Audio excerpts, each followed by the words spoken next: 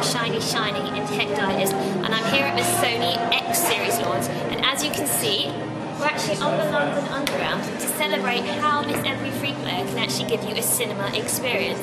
Not just does it have this really beautiful to look at 3-inch OLED screen, which I don't know how much of a quality you can pick up right now, but as well as that, you've also got a whole variety of sound features to make it have a really amazing experience. You can use it in conjunction with noise cancelling settings, and it's also got an FM radio, but you do have to use a proprietary headset for that. To go through the menu of the phone, we've got access to the web, which isn't going to work as we're on Underground right now, and the same again with YouTube clips. We've also got videos here, which I'm just going to play you, so you'll hopefully be able to see a little bit of the quality and just how sharp and how bright the resolution of the pictures are, which is really stunning to use. The models come at 16GB and 32GB and start at around £209 from tomorrow on sonystyle.co.uk. The X Series looks like it's going to be a serious competitor to the iPod Touch this year, and people who aren't a fan of iTunes will really like the fact that they'll be able to download their music straight from this device,